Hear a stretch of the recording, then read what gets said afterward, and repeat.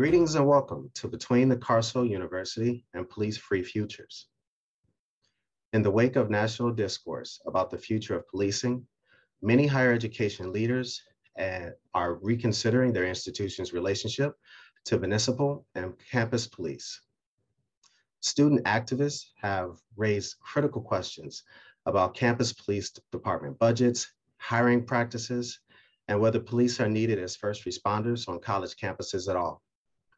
Concerns about student safety, campus crime, and conjecture surrounding the university's inability to resolve crises if campus police structures are altered have guided institutional responses to growing criticism. As an attempt to address this social and political movement, this virtual event brings together concerned campus and community stakeholders to discuss the many and varied ways contemporary colleges and universities create the conditions that necessitate policing and prisons. My name is Keenan Colquitt. I am the program lead for the Diversity Scholars Network, which is a core initiative of the National Center for Institutional Diversity. The Diversity Scholars Network is a scholarly community committed to advancing understandings of historical and contemporary social issues related to identity, difference, culture, representation, power, oppression, and inequality, as they occur and affect individuals, groups, communities, and institutions. We are proud to sponsor this program in collaboration with Campus Abolition Research Labs and NCID's Anti-Racism Collaborative, the University of Michigan's strategic space for engagement around anti-racism research and scholarship, and is part of the Provost Anti-Racism Initiative. On behalf of the Diversity Scholars Network, the Anti-Racism Collaborative, and the Campus Abolition Research Lab, we welcome you. We begin this presentation with a land acknowledgement. The University of Michigan is located on the traditional territory of the Anishinaabe people. In 1817, the Three Fires Confederacy made the largest single land transfer to the University of Michigan. This was offered ceremonially as a gift through the treaty at the foot of the rapids. Through these words of acknowledgement, their contemporary and ancestral ties to the land and their contributions to the university are renewed and reaffirmed. Before we begin, I'd like to share a few reminders with you all. Live closed captioning is available. Click the CC icon and select View Subtitle. This session is being recorded and will be available on NCID's website following the session. A transcript will be provided on the website with the event recording. Please submit any questions using the Q&A tool in your Zoom toolbar. Engage this topic online with hashtag NCID anti-racism and follow us on Twitter at UMichNCID. Please help build this Diversity Scholars Network program and other anti-racism collaborative initiatives by completing our post-event survey displaying in your browser immediately after discussion ends. For more information on the DSN, this is available on our website. And now to our panelists. Dr. Devarian Baldwin. Dr. Baldwin is a Paul E. Rather Distinguished Professor of American Studies and founding director of the Smart Cities Laboratory at Trinity College. He is the author of several books, including most recently, In the Shadow of the Ivory Tower, How Universities Are Plundering Our Cities. Baldwin is a public-facing scholar with deep investments in social justice. He serves on the Executive Committee of Scholars of Social Justice and as a contributing member of the Scholars for a New Deal in Higher Education. His contemporaries have been featured in numerous outlets, including NBC News, PBS, the History Channel, USA Today, Washington Post, and Time. Welcome. Dr. Erin Corbett is the CEO of Second Chance Educational Alliance, Inc., and the director of Quinnipiac University Prison Project. She has spent almost 2 decades in education access in a number of roles, with experience as a independent school administration and enrichment programs and post-secondary financial aid. Her commitment to expanding post-secondary opportunities for all populations has served as the foundation of her professional endeavors. Dr. Corbett has authored publications on the importance of investing in educational success of Black women and girls, contemporary issues of civil rights and federal higher education, and the need to deconstruct and disrupt the prison recidivism paradigm. Welcome. Kamaria Porter. Kamaria is a PhD candidate in higher education and a lab manager for University Responses to Sexual Assault Project in the Department of Sociology at the University of Michigan. Kamaria's research interests include racial and gender inequalities in higher education, especially institutional response to sexual assault, graduate education, and faculty experiences. Her dissertation examines how perceptions of legal systems across race affects student decisions to report sexual violence to their university. Welcome to you. And David Helps. David is a PhD candidate in history at the University of Michigan and a research fellow with the Carceral State Project. In summer 2020, he contributed to the Detroit Justice Center's interactive report, Highway Robbery: How Metro Detroit Cops and Courts Steer Segregation and Drive Incarceration. His writing on policing and a police-free future has appeared in The Nation, Washington Post, Foreign Policy, among other outlets. As a member of the Graduate Employees Organization, a local chapter of the American Federation of Teachers, he participated in a week-long strike in 2020 for a safe and just pandemic response. He currently co-chairs the union's Abolition Caucus and works towards the transformation of public safety at U of M. And our moderator for this event, Dr. Charles Davis III. Dr. Davis is the third generation educator and an artist committed to the lives, love, and liberation of everyday Black people.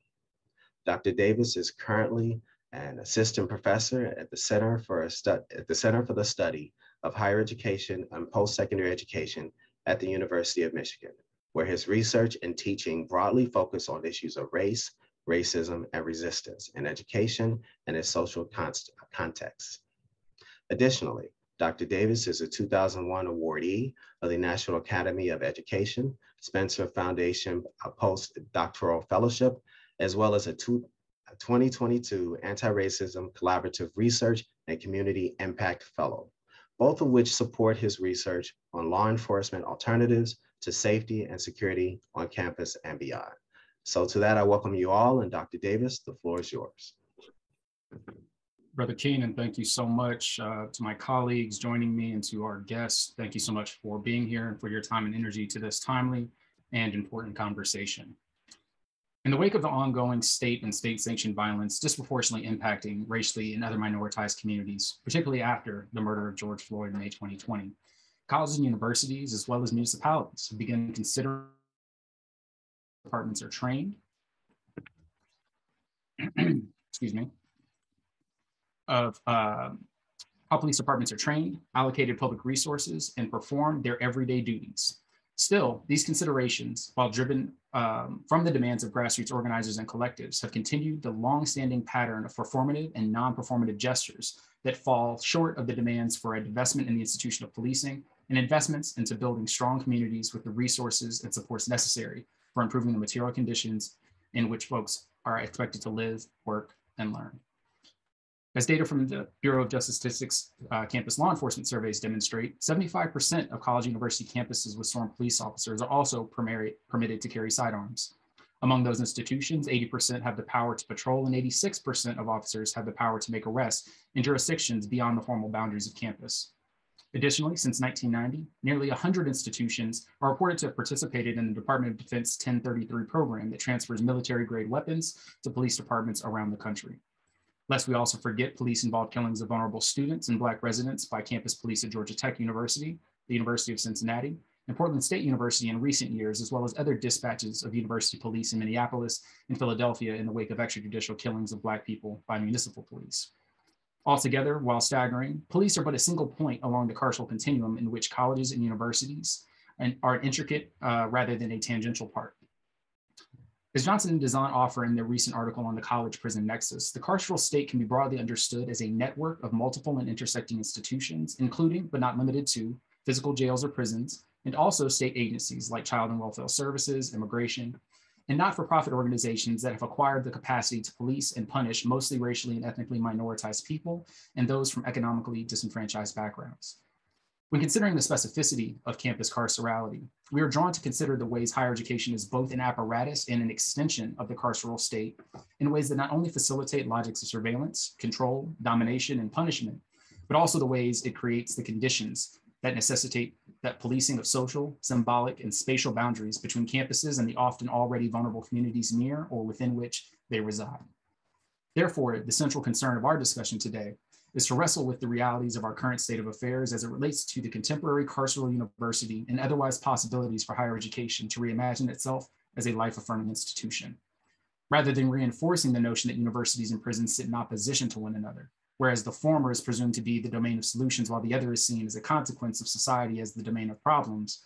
We are joined together by the recognition, as Harnedy and Moten have articulated, as a necessity to finally see that the university produces incarceration as a product of its negligence, that a decarcerated police and police-free world necessitates a decarcerated and police-free university, or perhaps the absence of the university as a single-sided post-secondary possibility altogether, and the presence of higher and adult learning that is rooted in the neoliberal rejection that reorders the placement of people over profits, productivity, and prestige.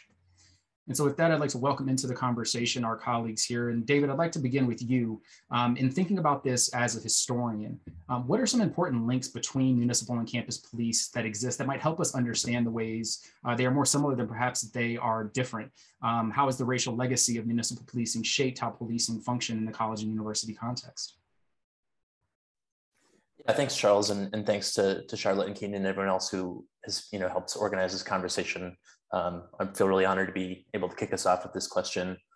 I think the first thing that we can say about the relationship between campus policing and municipal policing is that for most of their history, they weren't separate. There wasn't, the idea of campus policing as distinct from city police departments is a relatively new occurrence. And I think that matters for a number of reasons, one of which to be able to say, well, the origins of the one are the origins of the other, but also to be able to say, the current status quo in which, Charles laid out for us the percentage of police departments, the percentage of universities that have police departments, have armed police departments that are sworn to make arrests. It's a relatively new development. And so there are other ways in which universities have functioned and could function in the future.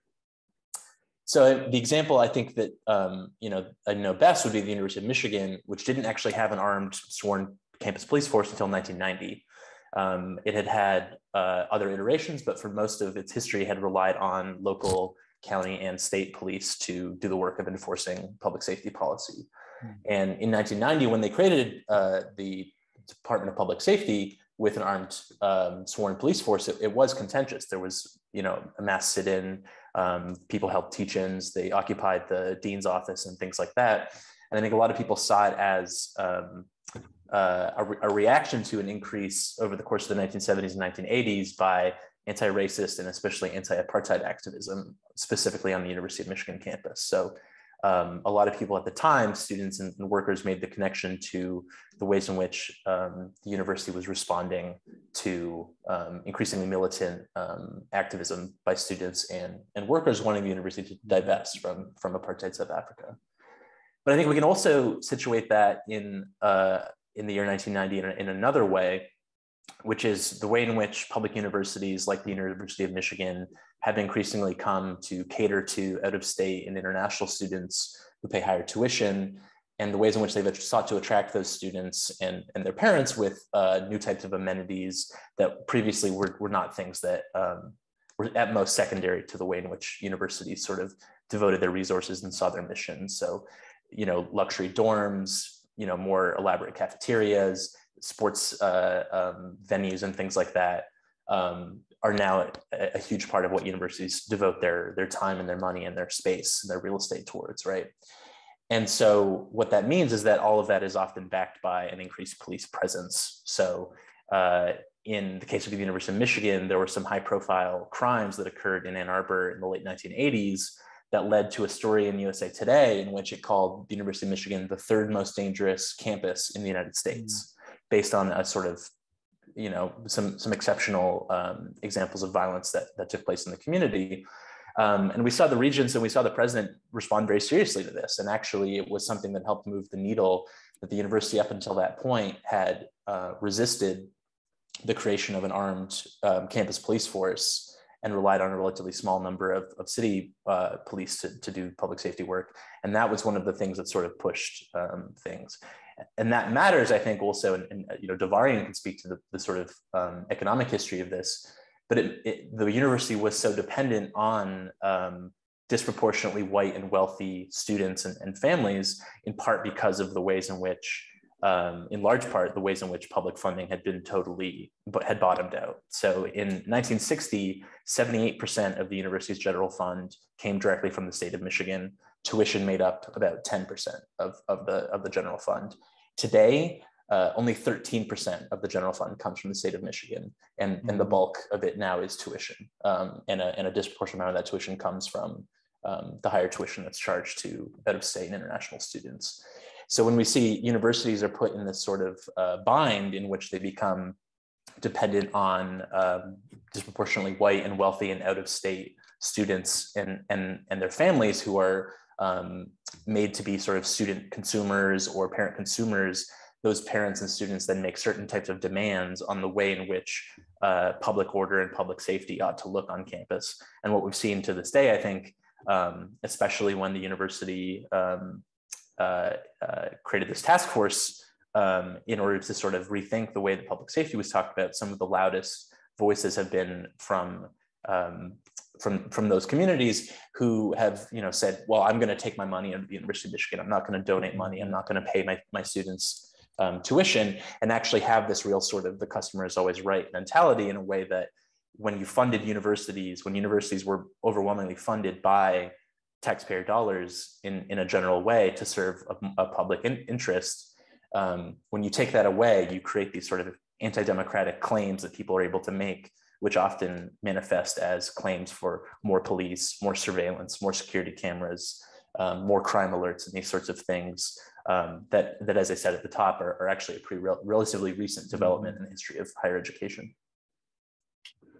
Yeah, Dave, thank you for that. And Devarian, as David was talking and thinking about your work, I'm anxious to kind of see and hear your thoughts. And given your work, right, which has extensively explored the relationship between university expansion, urban renewal, and the role of policing in metropolitan cities, David kind of charted for us sort of a change over time, but actually you speak to this being very germane, right, to the development of college universities in this urban context. So I'm wondering if you could sort of help us make sense of how policing and the boundaries between campus and communities in which they reside both shape the experiences of everyday people, but how that is really embedded into the foundation of what many of these institutions represent. No, thank you so much, Charles. Thank you, everyone, my illustrious colleagues on this call, on this panel, and for everyone for attending, taking time out of your day to attend this conversation, which is vital. I just want to repeat in a variation what you said earlier, Charles, about the statistics around campus policing. I think we take it for granted, or we understand it within a very limited context of our own campuses.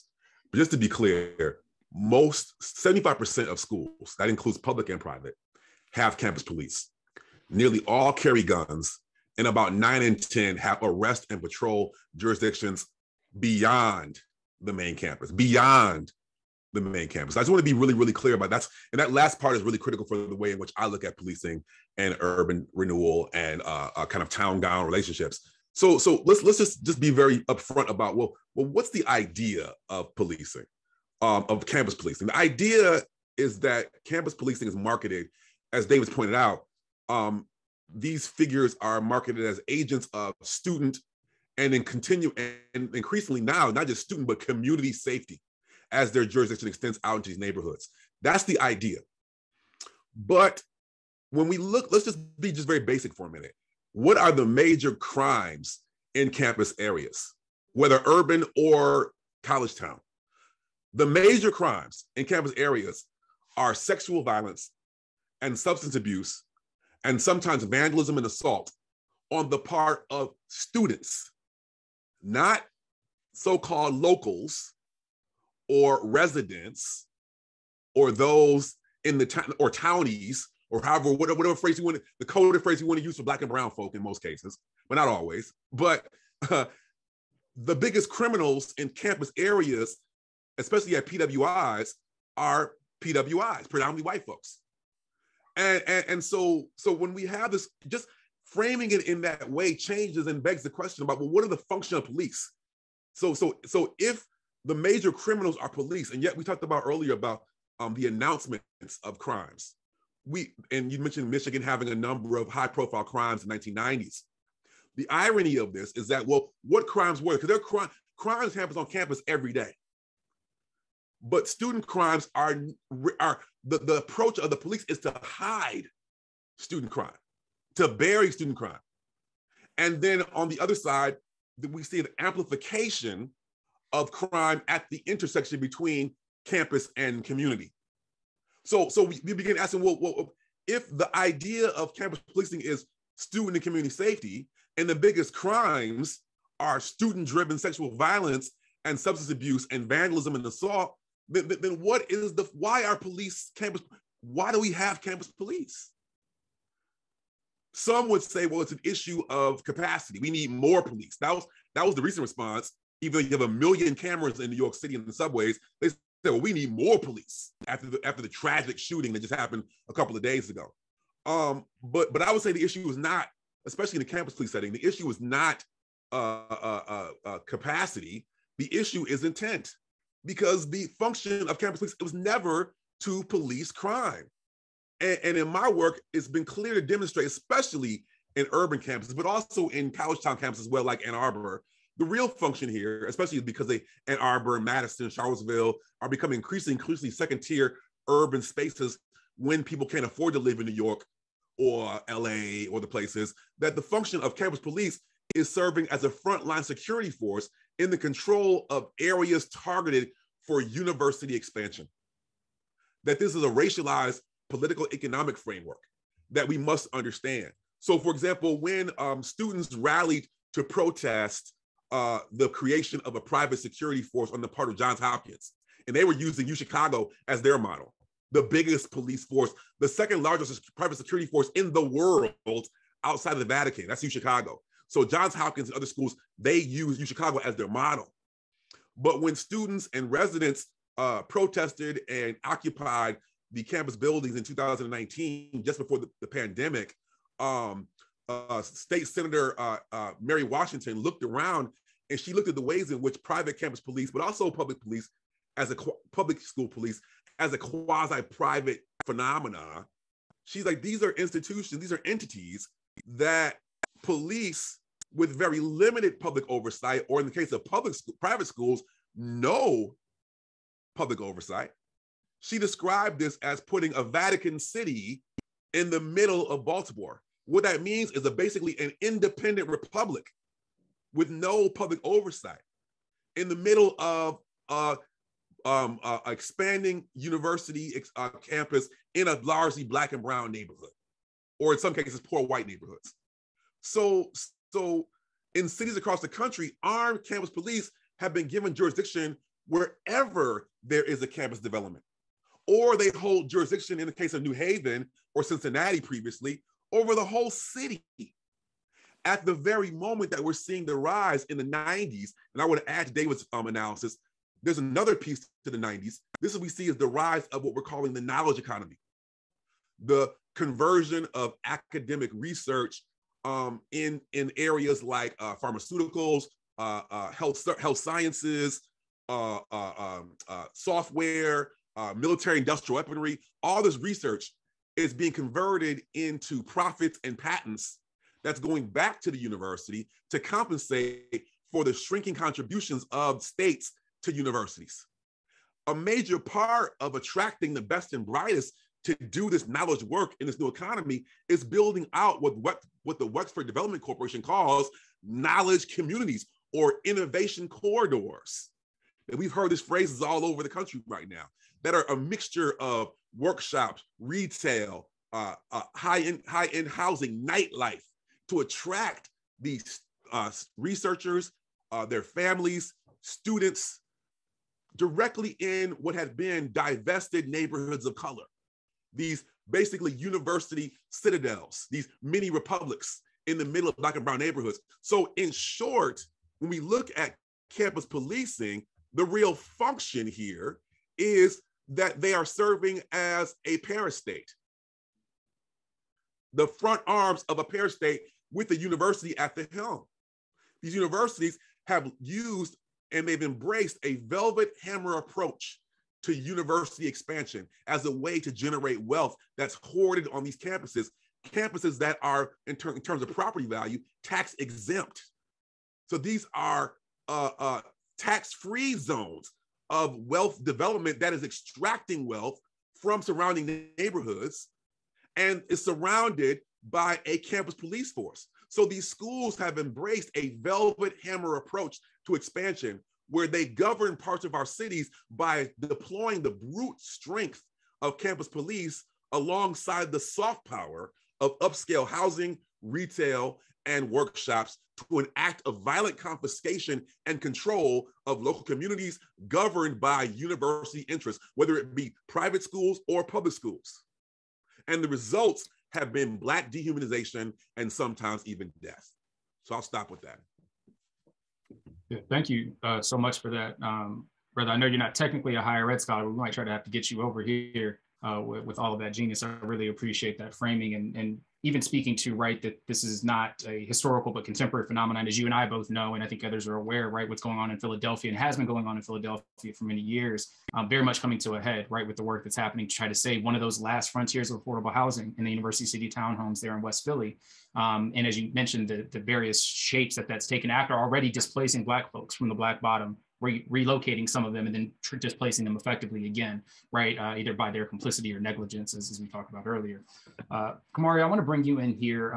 Darian sort of signaled, this discrepancy between sort of the public perspective on what constitutes various crime in these particular locales and the reality that much of that is stuff that happens on campus, particularly thinking about campus sexual violence. And so as this discourse has widened, right, many questions have been raised about the efficacy of policing in responding to issues about intimate partner and sexual violence. And given your sort of close understanding, right, of students' experiences as victims and survivors, I'm wondering what are some important considerations for understanding the limitations of police as a first response, and how do survivors with whom you've collaborated kind of describe those experiences, right? And I think part of this is trying to dig deeper and interrogate this idea that, oh, the absence of police renders, women specifically, right, more vulnerable to sexual violence, despite the reality that more policing hasn't stopped that phenomenon from being a consistent part of college and university life.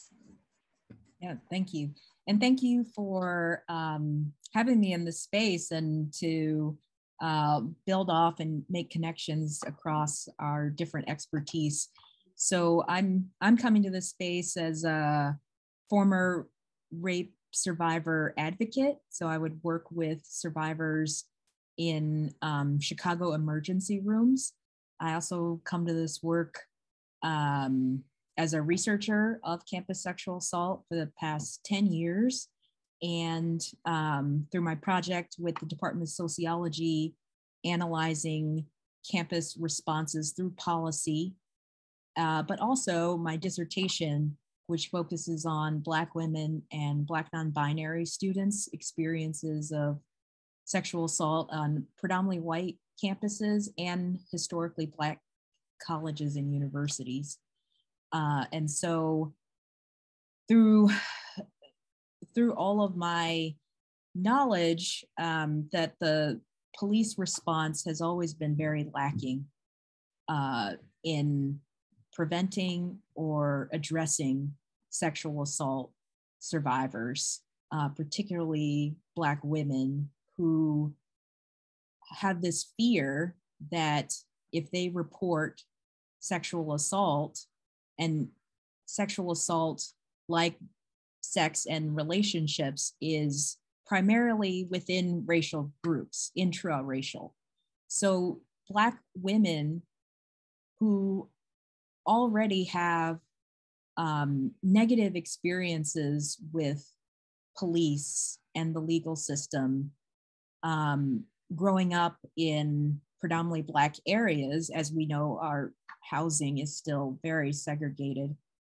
The Black women that I talk to had these already negative interactions with police, whether they're, playing in there as children and having the police called on them, or previous experiences of childhood sexual abuse and sexual assault during high school.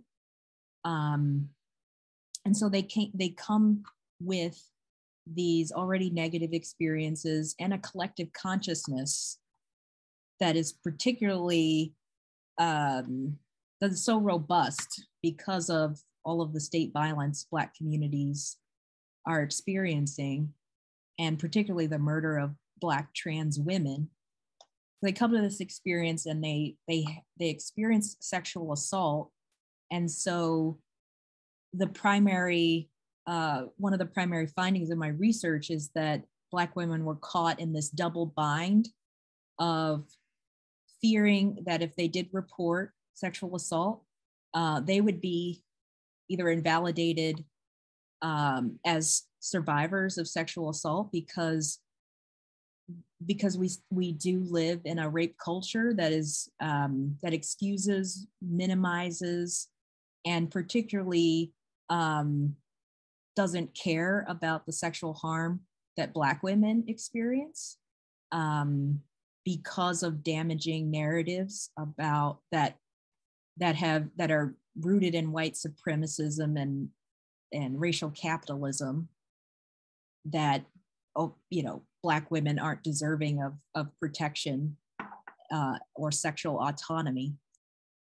So they feared they would be invalidated as survivors, as Black women survivors, and it would be a waste of time and cause more harm. But they also feared that because they were reporting a Black male as an assailant, that the legal system, they would become catalysts in the racist project of legal systems to incarcerate Black bodies for any reason, and play into narratives about the Black community that would bring more state violence to themselves, to the person who assaulted them, which was often someone that they knew, or to their family members and friends who might want to take action in their own hands. And so Black women who had been harmed, they were immediately put in the position to protect everyone else. And nobody is looking at them. Nobody is caring about them. The second thing that I wanted to say is that some of the participants I talked to did have interactions with police and university officials, and almost all of these interactions were horrible. It's the multiple jurisdictions of campus and municipal police, so having to kind of bounce around all these different interactions, telling your story over and over and over again, and then being scrutinized for any inconsistency. Police officers saying directly to survivors, there's no point of you reporting this. Nothing's gonna happen. And it's like, well, you're the ones who determine what happens. So you're basically saying, we're not gonna do anything. And what happened to you doesn't matter. And so those experiences were multiplied the harm of sexual assault. And because of fears that friends and family members might take actions into their own hands, Black women didn't disclose at all. And so even the people that they trust and could have used support from, they were silenced by these multiple forces that are rooted in white supremacy, sexism, and the historical and contemporary treatment of Black women survivors by the legal system. So. Yeah, thank you for that. A lot to consider and think about, right? But at the heart of it, sort of recognizing, as we already sort of understand, the extent to which there are severe limitations with the sort of policing and carceral approaches and remedy, right? That often engage in some levels of re-traumatization, as you've articulated, but also create aspects of continuing funneling, right? And the disproportionate impact of those who have committed many of these crimes and how that disproportionately plays itself out racially. And so thinking about aspects of that funnel, that continuation or expansion of the carceral continuum, Aaron, I want to bring you in here, given your longstanding work sort of at this immediate intersection, right? And sort of as I alluded to at the beginning, that often higher education and sort of, jails and prisons are put in opposition, right? And almost to the extent that one is providing some level of a solution, either preventative or after the fact for the other. And so I'm wondering if you might speak to sort of your understanding of that, right? And more specifically, given that we conceptualize higher ed as sort of this important criteria or factor of social mobility in the public sphere, which I think includes some opportunities afforded to system-involved youth as well as adults to pursue degrees. How would you talk about the relationship between higher education as well as the opportunity, but potential challenges that it presents for currently and formerly incarcerated folks? And I'm really thinking about as well sort of this notion of re-entry of, right, what does it mean to be, having been justice involved, entering into sort of this carceral apparatus, vis-a-vis the college and university? So I think, Charles, you started the lead into the question with what we sort of see in the field of higher ed and prison, that universities see themselves as diametrically opposed to all that is a part of the carceral system, when in fact they are partners.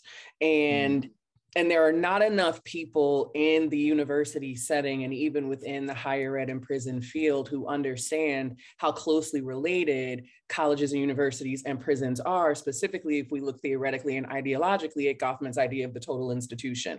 Both of those, colleges and universities and prisons, are total institutions. And so what that means is that, if you think about leadership at a college and leadership in corrections, you have someone on the top, so that's a chancellor, a commissioner, right? We have a chancellor of, Michigan schools. We have a commissioner of state DOCs.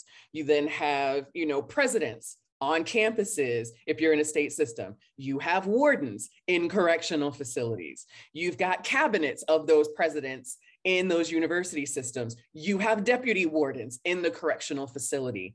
There's so much similarity between how leadership is structured between higher ed institutions and prisons that it is foolhardy to say that we are diametrically opposed. We as higher ed are diametrically opposed to what is happening in prisons. Because we can also look at the ways that we take sort of a very elitist approach to higher ed in the classroom, especially in terms of instructional practice, and map that onto people who are incarcerated, potentially re-traumatizing people who may have already had traumatizing K-12 experiences in the communities that they came from prior to incarceration. And so without a nuanced understanding of the interconnectedness of these two systems of higher ed and carcerality, we're not even really scratching the surface of what's really happening inside of the classroom and outside of the classroom, whether that's on the free world or inside of a prison. In terms of what things look like for students, justice impacted students who are released, there are, as we know, many, many, many collateral consequences of conviction that those folks face. And most egregiously, there are tens of thousands, but most egregiously are the higher ed institutions that will offer programs inside of prisons and not let the students who were in that prison program come to campus to finish their degree. That is completely antithetical to everything that we think we believe about higher education, access to higher education, the ability for education to be a pathway and entry to social mobility, increases in lifetime earnings, et cetera, et cetera. So we have these tens of thousands of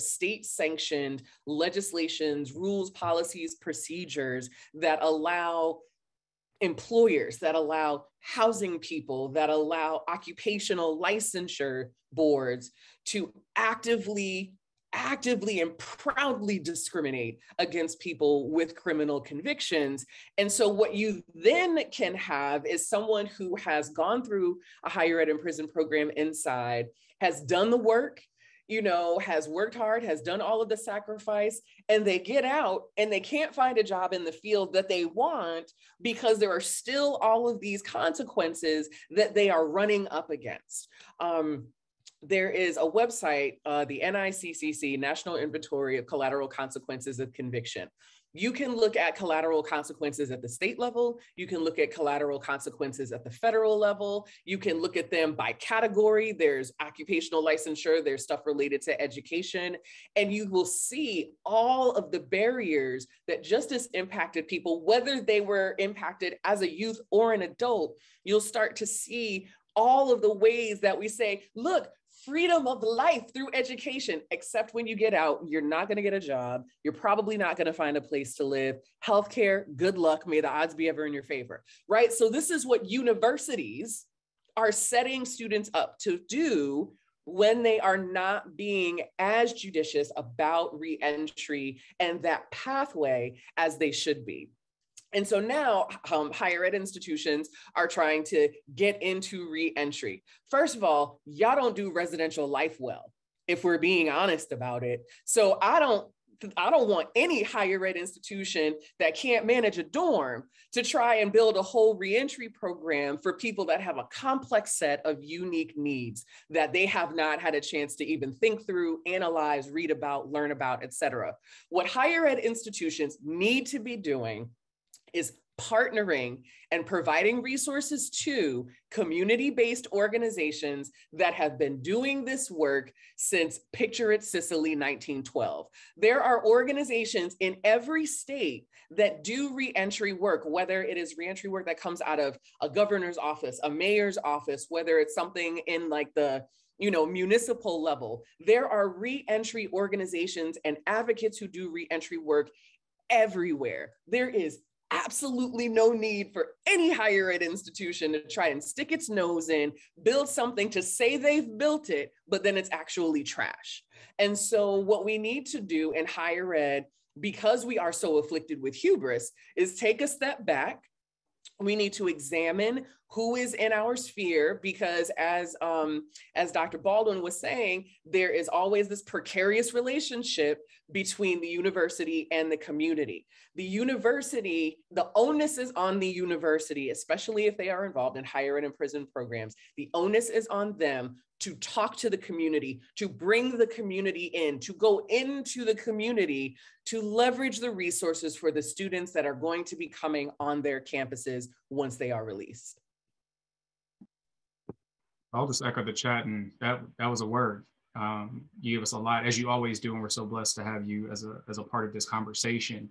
And as you mentioned, right, like almost at every step of the way, I can sort of reflect on the article you wrote with Jared Wall that came out, I think, last year, that even talks about even through just admissions, right? Like this, and part of that ban the box movement that's obviously proliferated in public discourse has not always made its way to higher ed, but that, we even route through a whole different review process through this sort of like core, deep core belief of deservingness, right? Of the merit of the individual, as you say, that is intricately a part of an access and equity conversation, and yet not taken up seriously by the field of higher ed in terms of scholarship, but also practitioners of what do we mean when we actually say access, right? And equity for whom. So I really appreciate you giving those thoughts. And so being a bit attentive to time there and recognizing some folks will leave us early. I want to turn a bit now to thinking about sort of solutions or possibilities, rather, perhaps not solutions, but possibilities. And so our work at the Campus Abolition Research Lab is something that's ongoing in the development with a community of folks in a broader conversation to think about what does it mean to talk about these things differently, to think about the university in different ways, and specifically thinking of campus abolition as a process of identifying, disrupting, and dismantling higher education sites, practices, policies, and procedures of the Carceral University while collaboratively reimagining post-secondary education as a life-affirming institution, thinking about Ruth Wilson Gilmore's work, right, that abolition itself is not just about absence, but in fact about presence and the things that actually are more life-affirming. So I'm wondering for you all, given the different areas in which you find your work, thinking about abolition as a paradigm, how does it play into how we might reimagine the relationship between higher education and large use of carcerality? And how do each of you think about the urgent need for pursuing alternatives to policing and prisons for the future of a campus and community safety? And Devarian, I'd like to start with you first, and then we'll kind of go around as folks want to enter that conversation. I just want to say thanks so much, Charles. And I'm going first out of not disrespect, but I have to leave early today. So I just want to say thank y'all so much for having this conversation. I'm gonna make my comments and I have to leave at 3 o'clock. So just want to say that. But just to answer your question directly, first of all, I like to talk about abolitionist futures by confronting what we currently have. And so it's a continuation of what I said earlier. What do we currently have? We have a campus police system that over polices largely Black and brown and poor white neighborhoods around campuses. They under police their actual activity on their campuses, right? I say this is the product of campus policing. If we look at this dynamic of how campus policing actually functions, it reveals to us that campus policing primarily functions as a branding mechanism, because no university wants to publicize that it has a campus full of white criminals. So that's the reality. That's what we're confronting. That's what actually happens, is we have campuses full of white criminals and police look the other way. And as a way to assuage their parents and outside investors and families, they over-police surrounding neighborhoods and they don't police well in either area. So this is the critical revelation about why, if we talk about abolition anywhere, on one side, it should be campuses, because the campus policing demonstrates the incoherency and inconsistency about what actually happens when it comes to campus police. But there's another reason why we talk about abolition at universities. They actually have the capacity to engage in abolition probably better than any other institution in Western society. Why? Well, first of all, we come with another fact. I love my facts, right? So 9 out of 10, this is just broad generally, 9 out of 10 campus calls do not require an armed response. 9 out of 10. So this is what we mean by we say divest, invest. Because right now, even if you like the cops, just from a bandwidth position, they are being asked to do things they're not trained to do in social services, in healthcare, in domestic violence, in trauma services, in food security, in housing security. They don't have the capacity to do that, yet their coffers swell to perform functions that they actually cannot and are not trained to perform. That's number one. So if we take that logic and apply it to the same phenomena on campuses, where campus police are being asked to do the things that they are not able to do, what do we have? We have right now a 2-tier policing system where a student and a resident commit the same infraction. The student sees the dean of students, and we know this to be true, and the resident goes through the criminal justice system. So we have a policing apartheid structure. So, but what do universities also have?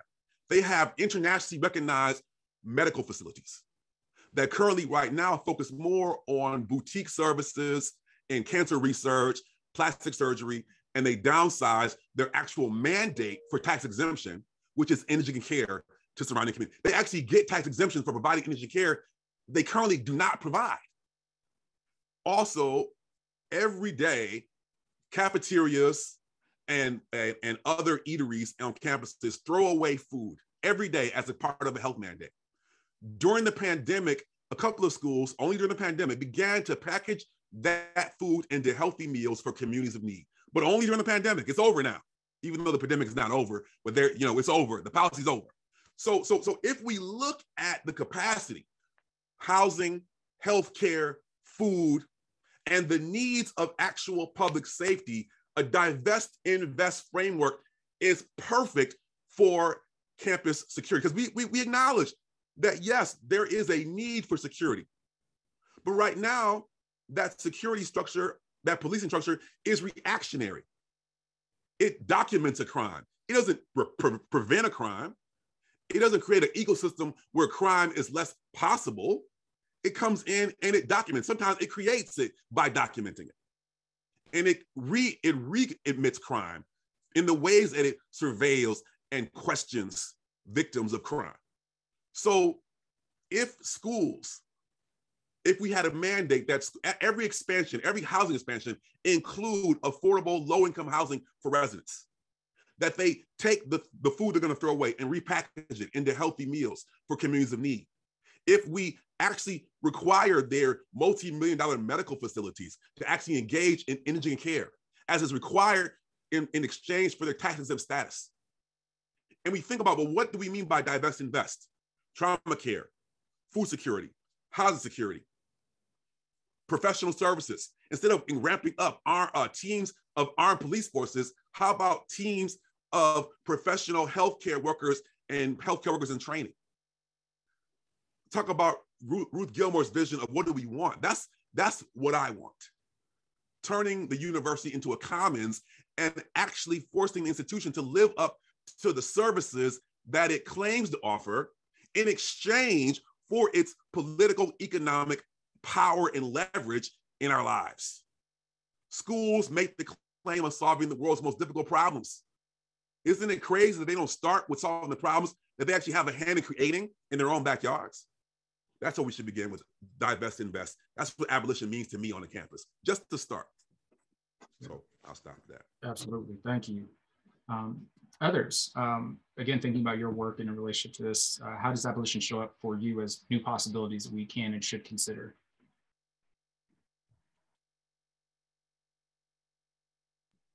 So I try to talk about, an abolitionist liberatory instructional practice, and kind of figuring out what that looks like within the context of teaching inside of prisons. And it's certainly nothing that, I have concrete ideas about, and, it's nothing that I've been able to publish, but it's just largely an idea that the very tenets that we think about when we think about abolition, freedom, liberation, those are the same tenets that should inform a very critical analysis of how we teach inside of the classroom. A lot of times, I don't think we pay enough attention to the fact that university professors are not trained to teach. We know that K-12 instructors go through many years of schooling and have to take all kinds of tests and have certifications. To teach in a university, all you need is a doctorate, and that's it. And sometimes you don't need that. And so when you're bringing people into a classroom on the free world who don't have the experience of teaching, who do not know how students learn, who do not understand brain development, who don't understand that there's a difference between teaching an 18-year-old and a 21-year-old and a 25-year-old. When you take these people and you put them in a prison setting, it is just a recipe for disaster in many, many ways. When you take that Chaucer scholar who's been teaching the same course for 35 years and put them inside of a prison, they're not necessarily going to be as successful as they were on the Free World campus. And so there's so much about faculty training that higher ed in prison really is starting to kind of get an on-ramp onto, that there is certainly movement that we're trying to make, but it's slow going because folks don't want to admit they don't know how to teach. And that's fundamentally what we're having to say to some people. Your teaching is trash, and that's why you can't work with this program anymore. And that's okay. That doesn't mean the person is trash. It just means that they can't teach, and teaching is not for them. And so when we're thinking about how we are presenting material to students, and we're thinking about what material we're presenting, how we're presenting it, how do we introduce it? How do we contextualize it? How do we tie it into prior learning? How do we use what we're teaching to prep for future learning? All of these strategies that trained teachers know how to do, university professors largely have no idea about what's happening. And so in order to have, I think, a truly liberatory, abolitionist, freedom-centered approach to the work that we do inside of prisons, there has to be dedicated, deliberate, intentional training that not only talks about just the generalities of instructional practice, but also talks about the specific needs that folks have who are inside, because it also requires that you understand how culture is perpetuated inside. It requires that you understand the dynamics between peers in the classroom, between people in the classroom and the COs who might be sitting in on the classes. It requires a thorough understanding of all of these different pieces. And if all you've done is talk about Chaucer for 35 years, you're not going to be able to do it. And so when we're able to kind of put these different pieces together with people who are kind of on the same page about this liberatory praxis, then we're starting to make movement forward.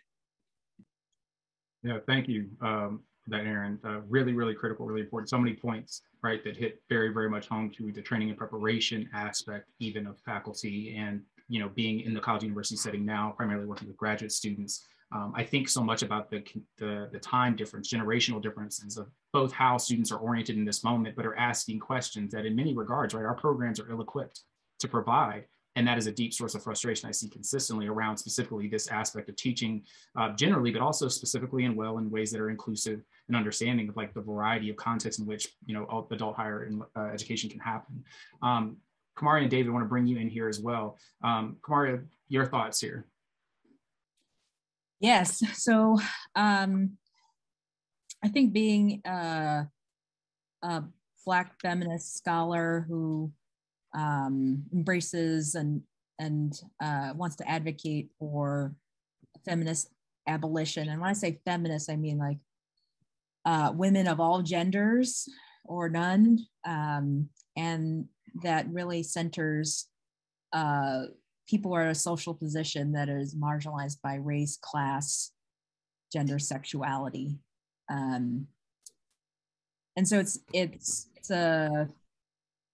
getting more people in this research space to actively resist carceral logics because of the heavy reliance through maybe more carceral anti-rape movements to think that the legal system was the only way to address and prevent. So it's first trying to change the conversation and open more people up to possibilities that could actually keep people safe.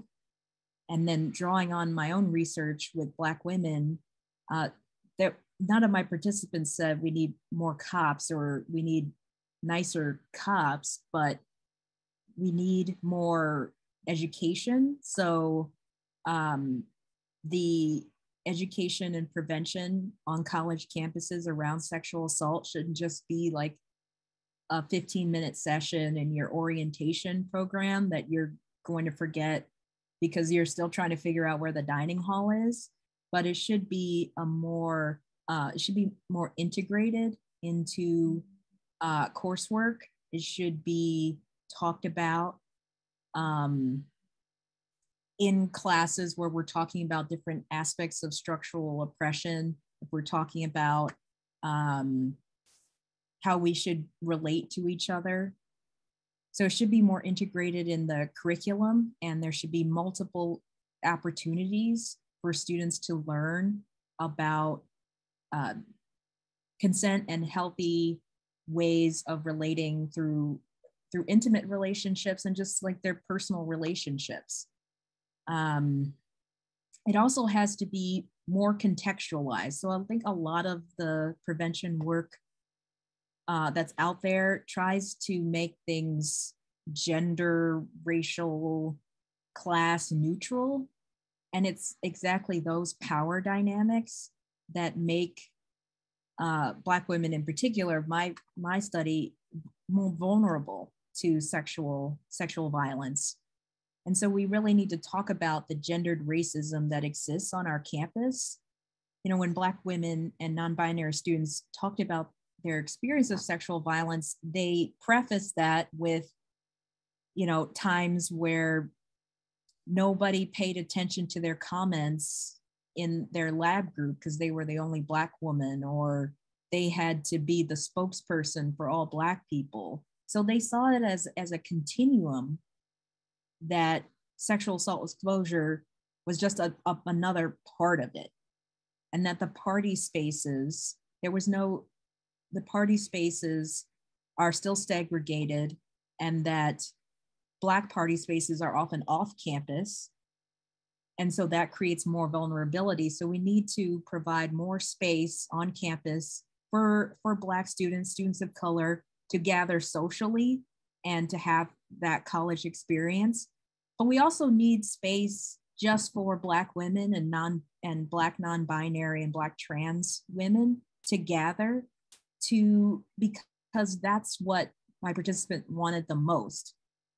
After sexual assault exposure, they wanted to talk to someone who could understand all the aspects of what they were going through. And going to university systems, it's dominated by, student affairs, dominated by white women who don't have the capacity, always like the cultural readiness to identify with the issues that Black women were struggling with. And so we need spaces for Black women just to gather, to talk, to figure out how they want to protect themselves. Because Black women are full of solutions. And then lastly, there's so much more. Universities are a site of possibility. I guess that's why I'm a higher education scholar, not a sociologist. And so there's so many possibilities. And I really would like to see community university partnerships where we can use the expertise that we're building on our campuses around education about consent and healthy sexual experiences, helping people identify maybe they are in a harmful situation and giving them resources to get out of it. And I think if we could partner with local communities and live up to some of our, obligations to the community, because sexual assault doesn't only happen on campus, and that's the only story you hear in the media. And there are Black women who, have other relationships to this campus, whether they're staff or employees, or just people who live in this community who need those resources as well. And so we shouldn't just hoard the expertise. I'd like to see, and that sharpens the expertise, I believe. So. Thank you for that. David, closing us out on this question, given your sort of long view, right, of things as they've existed, how do you imagine abolition in the context of campus?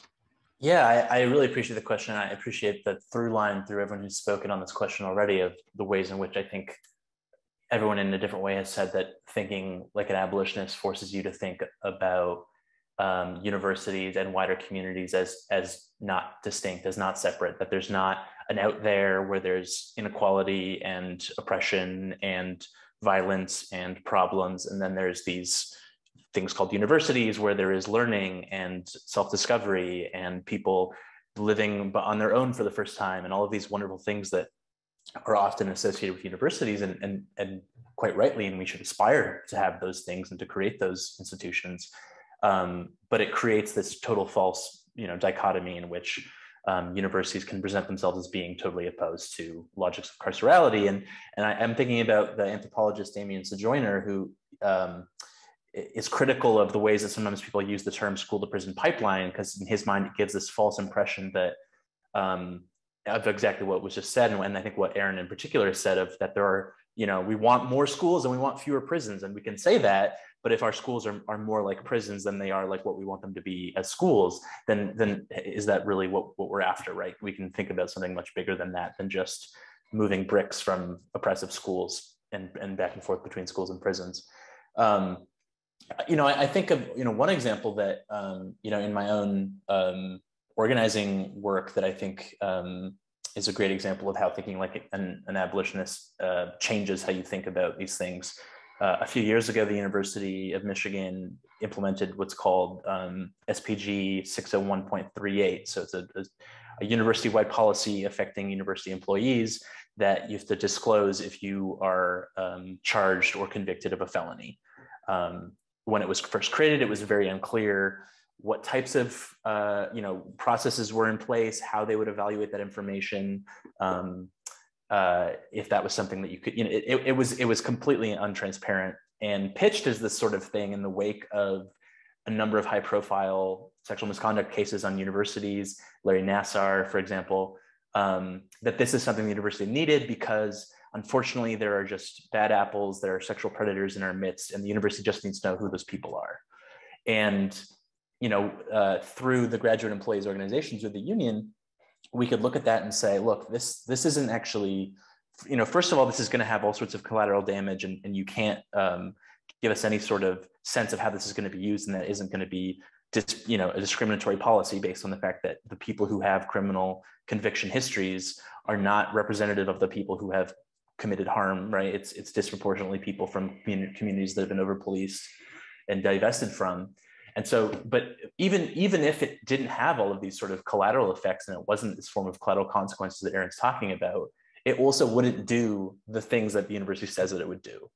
Because the ways in which, sexual violence, as Kamaria talked about, the ways in which sexual violence occurs on campuses is not this case of these sort of predators that are lurking in the midst, that once the university finds out who those people are, it's dealt with properly. We know from Larry Nassar, we know from Robert Anderson, we know from all of these high profile cases that these are people who were able to commit harm over long periods of time, decades in some cases, because they were protected by certain people at the university, because they had the types of privilege that meant that even in the case of Larry Nassar, when people went to the police had no interest in investigating this because, the very credentialed white male doctor was not who they had in their mind as a public security problem, as a threat to people, right?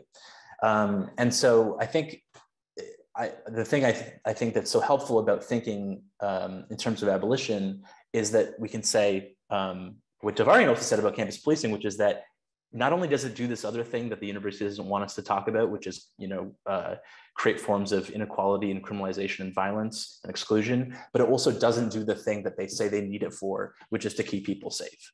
And so it fails people on both sides of that. And I think that's the thing that is so powerful about thinking in terms of abolition is we stop trying to say, well, what's the least discriminatory or the most sort of flexible policy? And we say, no, it's someone's past conviction and arrest history is not a good indicator of whether or not, tomorrow they're going to likely commit harm against someone. And the fact that someone doesn't have a past arrest or conviction history is not necessarily an indication that there's someone who isn't going to commit harm.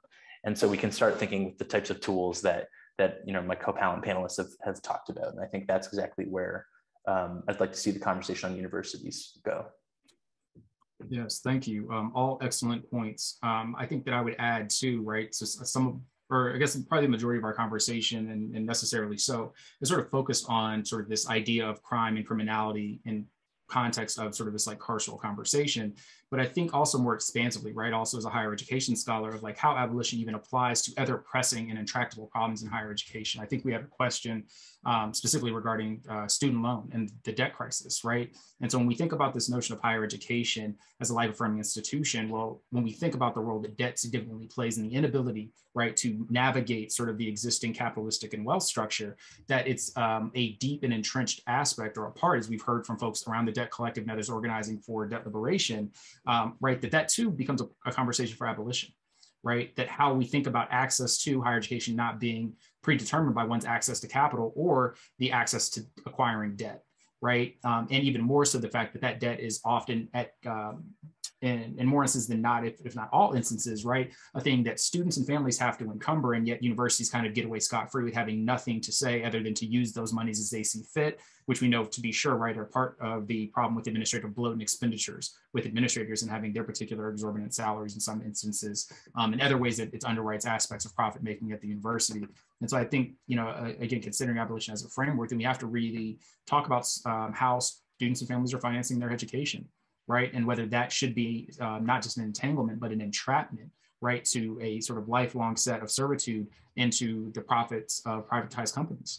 Even more so when we think about the disproportionate burden of that, right, falling largely to Black and brown borrowers and families, especially Black women, and the inability for them even 12 years out to pay down these loans because they're entering a racist, sexist labor market, right? These are all things that I think we really have to wrestle with, and that abolition teaches us to ask, again, as we've all mentioned, different conversations, but also the presentation of different solutions other than like, well, if they just get jobs, they'll be able to pay this down, right? Opposed to why is it necessary to go into tens of thousands of dollars in debt to acquire a credential that may or may not actually serve its purpose because of how the rest of the world will view and value that credential, whether by institution type, right, which we know we privilege certain institution credentials over others, or the holders therein of the same credential as their white counterparts, but ultimately don't get quite as much mileage out of that. So I think that's also an intricate part.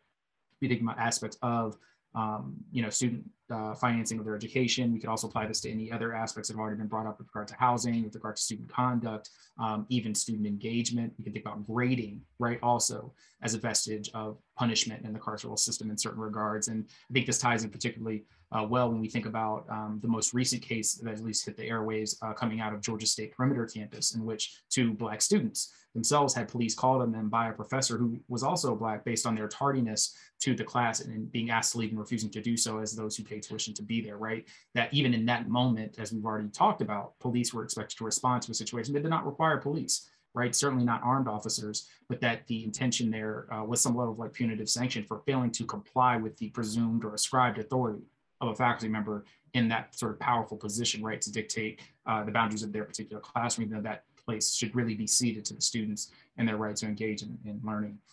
So I want to transition us, with the brief time that we have with some of the questions that have come in, many of which are very much on top of the things that we've talked about in the conversation. And so there's a particular question, and this often comes up about whether there has been any renewed movement about changing job specifications or qualifications to become a police officer, particularly in the context of campus, whether that's degrees and credentials, relevant training, and anyone who might want to speak to any understanding about how that conversation has evolved, but also perhaps the limitations, right, of that being what many in the abolitionist community would call like a non-reform reform, right? Anyone who wants to take a shot at that. So I'm always very wary about any potential implication that like just educating them more will make their racism different. Because it is not education that makes somebody racist and then exhibit racist and discriminatory behaviors. And so like I teach inside, but I also teach on a free world campus. And there are students on the free world campus who are majoring in criminal justice who want to go into law enforcement. And I would not be surprised if I saw some of these students in 5 years or so in a news story about police violence, police brutality, because the conceptualization that they have of people who are breaking the law, or as they see or perceive are breaking the law, those perceptions of those people are deeper than a degree. They're deeper than an associate's or a bachelor's or even a master's.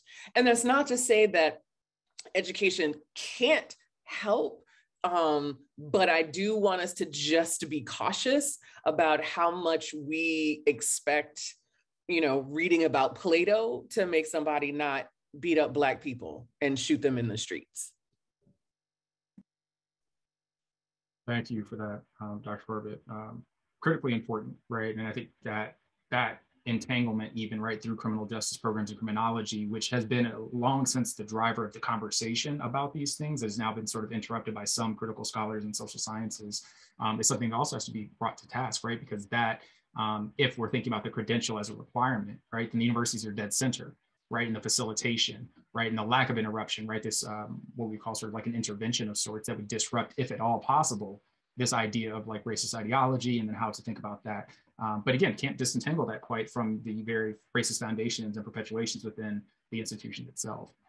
David, I want to turn to you. There's a question here about universities and whether they keep data on non-students they arrest, or maybe even more broadly, this notion of police interactions. And I know that we had some sort of engagement with this as a result of our work on the task force, but anything you might share about sort of data in relation to arrests and interactions? Yeah, I'll say, and I think Charles will know this, know this kind of stuff better than I can, even that, there are, requirements around keeping certain data and also reporting certain data. Some of it comes through mandates from the Department of Justice because or state justice departments because these are sworn police forces that are, carrying a badge under the color of law. And some of it comes through Department of Education stuff. And so there are, it's not as though no one's sort of thinking about that or no one's sort of aware of the trajectory that Devarian sketched for us of the rapid expansion of policing and the tools and jurisdiction that goes with it. I think what we find, certainly this was the case at the University of Michigan, and I think this is true in a lot of places, is that those things aren't always being met. There's not a lot of oversight. And there's only so much you can sort of do in terms of the data that's available. I mean, you can find through the state of Michigan, you can find data on who the Division of Public Safety and Security arrests, the demographics that are associated with those people. And we can see that it's disproportionately Black students at the University of Michigan, even though it's an overwhelmingly white campus. But that fact and that sort of stat doesn't necessarily go as far as we might like it to, I think. And so thinking about the question also about education, I think what I would add to Aaron's response, which was wonderful, is that, even if we had, could create a situation in which every campus police officer is non-racist and doesn't harbor, a discriminatory mindset or something like that, if the fundamental functions that we want police to do, which, as Devarian said, is to actually make universities look good and clear the way for university expansion into Black and brown communities, it doesn't matter how you staff that department. It doesn't matter what types of reporting you do if the fundamental function stays the same. And so I think that those are the types of, thornier but more fundamental questions we have to ask that I think get us closer to the root of things than, dabbling in different ways of credentialing or reforming certain police union contracts or some of these reforms that are often floated that I think, may not be, some of them may not be counterproductive but that's, I think, the best that you can say about a lot of those types of reforms is that they miss the root cause and some of them are actually counterproductive. For sure. Thank you for that framing. We have another question that's asking whether we could speak to the use of campus police to police community members seeking healthcare in university hospitals. And I'm wondering if maybe Kamari, given some of your work and sort of the intersection of that, if that's something that you might be able to speak to. And this is kind of particular to experiences at the UM hospital, but I know that this to be true also at other hospitals that are located in sort of the primary service, speaking of it more to Devarian's point, but any thoughts on that? Well, sure, yes. So I can't speak to the context of university hospitals, but in my work as a rape survivor advocate in Chicago, I would accompany survivors and child survivors and their parents through the treatment exams, and the police are always called, regardless of whether the person wants that and that's a part of the victims' rights movement that emerges out of a more carceral anti-rape movement, where police are deeply intertwined with the process of seeking medical care after sexual assault. And in my role, I was often having to, and not always successfully, try to defend the survivor against a police officer or detectives, and observing some very uncomfortable interactions, and seeing further that the police aren't the answer. So I think we need to re-examine some of our policies at the state level, because that's how rape and sexual assault is dealt with 50 different ways across all the states. And then you have your campuses that are, doing somewhat different things. but we need to re-examine the intertwinedness of police with just seeking medical resources, but also the connection between police and Title IX, or carceral logics and Title IX. I think every survivor should be able to talk to a confidential resource first and know that person is confidential, and to be able to learn about what all their options are, and particularly what resource options. And we need to offer more resources, particularly as it pertains to academic accommodations, because I've talked to survivors who have been more harmed by their institutions and whose lives have been ruined more because of institutional lapse in policy than a sexual assault. That's what precipitated it, but the university continued it. And so we just need to re-examine how we think that adjudication and punishment is the only way we can respond. Thank you for that. So for our last audience question here, there's some focus on the current transition to what's known as the triple helix model, or the transition of the interrelations between university, government, and industry. And so referencing, Dr. Baldwin's model regards to campus police as stormtroopers of expansion, the question is, what are the long-term implications of this triple helix dynamic? And how can student bodies and communities who are affected by this have a voice in the conversation? And so to respond to that question, I think, aspects of this, again, raise very important questions of how the university's entanglement with government and industry facilitate not just the notion of and the institution of policing, right, but also the military industrial complex. And I think part of this conversation has to sort of raise questions of how the pursuit of profit through funded research, particularly through Department of Defense contracts, right, and also through pharmaceutical and other relations, sort of set the precedent, right, and set the stage for inherently disproportionate consequences. And so I think about whether we're talking through, broken windows theory, right, as something that finds its origination in part through research that happened in the university. Also, these new sort of versions of predictive policing to a certain extent, right, that are also emerging out of faculty research. I think, the University of Nevada, Las Vegas, I believe, that are being expected to be particular types of models that also consistently fail, but even more so how institutions incubate, right, the expansion of the empire as a whole, right, that because of the way that we think about recognition and reward structures in the academy, right, encourages faculty to pursue these types of grants in line with their research, right, that also props up the university, but also sustains individual faculty careers, right, contributions to salary and other things of that nature. And so I think we have to ask, if the university is to be considered a place and primarily in service to the public good, who constitutes the public, and to what extent has that been co-opted by government and industry under the guise of a sort of public offering that really is about privatization, it really is about expansion of empire. And I think that has to be called to question and disrupted, that also deprioritizes the types of grants and pursuits that we often see. We can think about, as even earlier examples, the relationship of the National Institute of Health with university hospitals and what that plays into in terms of relationship for things, say, like Henrietta Lacks, right? And sort of the longstanding exploitation of her genes by this sort of triple helix environment.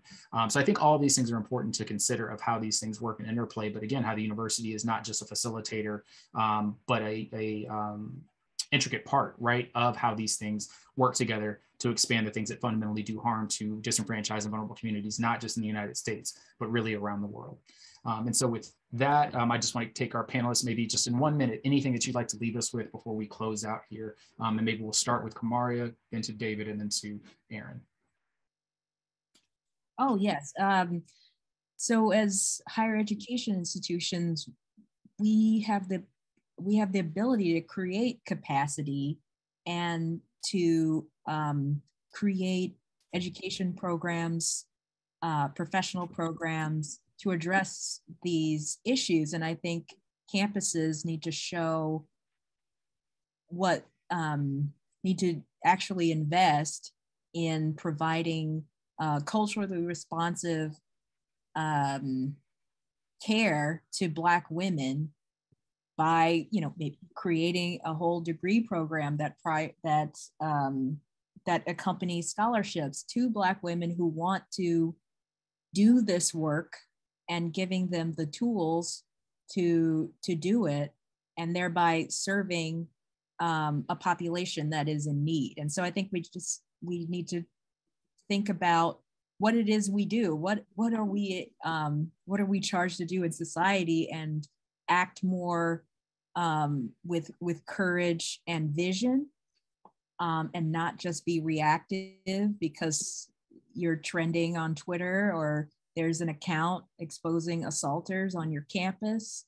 And so I'm encouraged by what Michigan is doing. They're creating this community coordination response team that, you know, my PI is going to be a co-leader on, and bringing our research to this work, and definitely looking at the gaps in how Michigan approaches sexual assault. And that's a 5-year investment.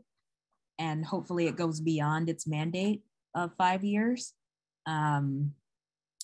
So that's something I'm hopeful for, but to the question, I don't have any concrete examples yet because I've got a lot of expectations. Thank you, Kamaria. David.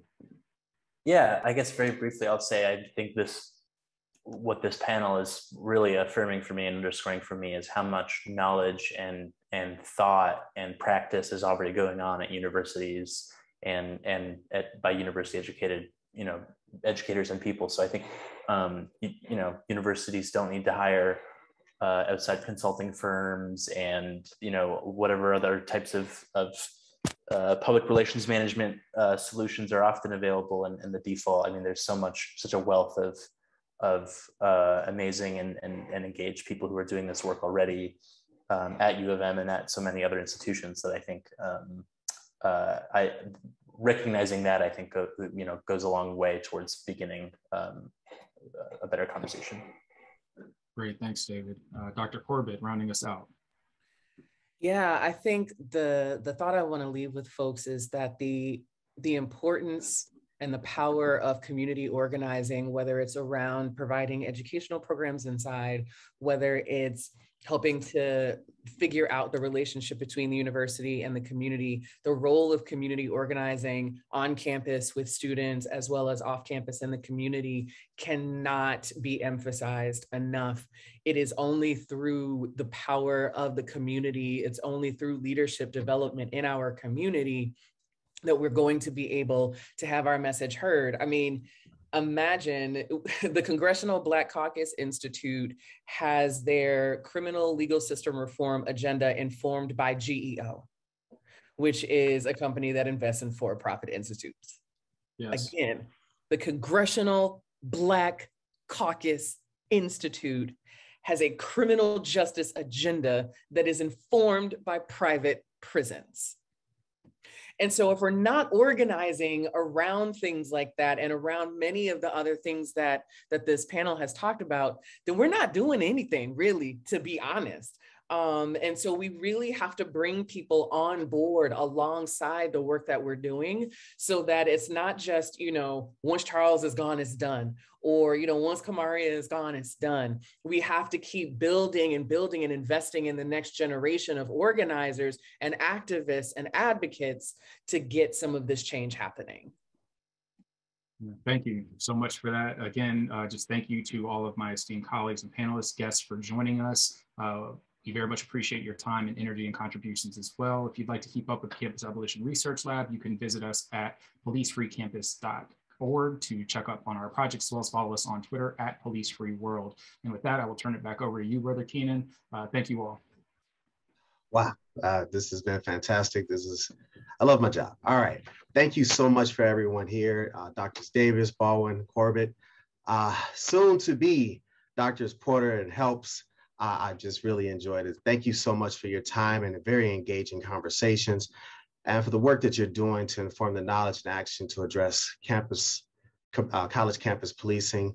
Thank you to the NCID event producing staff and team. Thank you for joining this conversation today. Please help us out by completing the brief and anonymous survey that will pop up on your browser after this event ends. We encourage you to continue the conversation with us and each other, and stay tuned for future events. Have a have a fantastic day.